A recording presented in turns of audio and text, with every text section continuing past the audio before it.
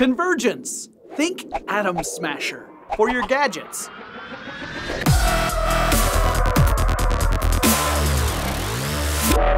You know, one of the topics I like to talk about a lot at Forward Thinking, and everywhere else for that matter, is the idea of convergence. That's this concept of different ideas, of different paths of research and development, different products, all converging together to make something new.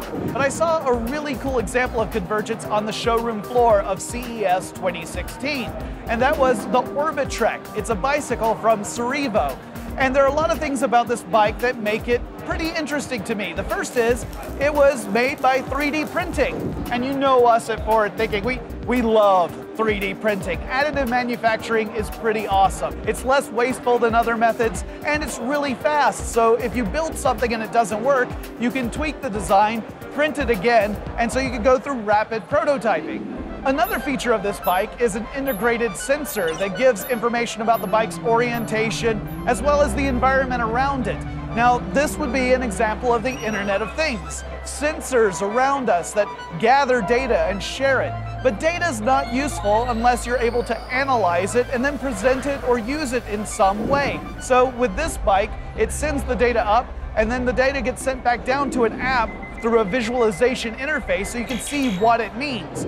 That would be an element of big data. And just imagine if you had a whole bunch of these bikes together in an area, a lot of bicyclists using this technology. From a macro level, you could study that behavior and actually see where bicyclists like to bike. And if they're avoiding certain streets, maybe it's time to look at putting a bike lane on those streets. So it could actually help with city planning on a large level.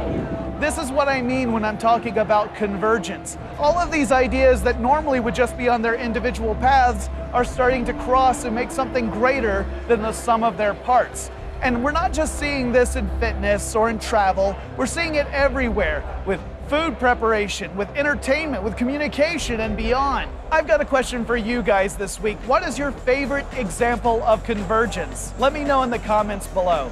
If you enjoyed this video, make sure you hit like, subscribe to the channel to join the Forward Thinking think tank. Thanks to Toyota for sponsoring this show and making it possible. Oh, and I can't forget, you guys gotta check out these other amazing videos.